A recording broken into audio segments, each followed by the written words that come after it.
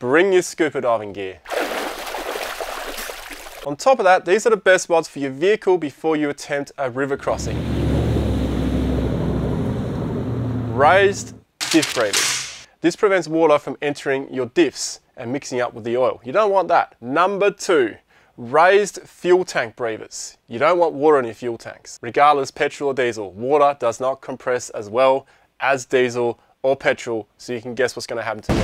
Third on the list, a snorkel, which allows you to go a little bit deeper than your wading depth. However, there is one more thing you need to do, and that's the 4th thing.